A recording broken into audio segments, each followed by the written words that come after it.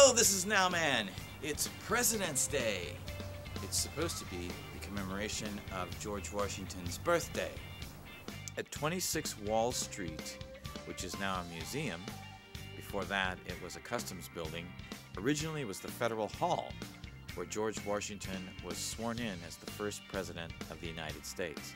The Bill of Rights was actually adopted on this site in 1789, as well as the Judiciary Act of 1789, which set up the U.S. court system that's still in use today.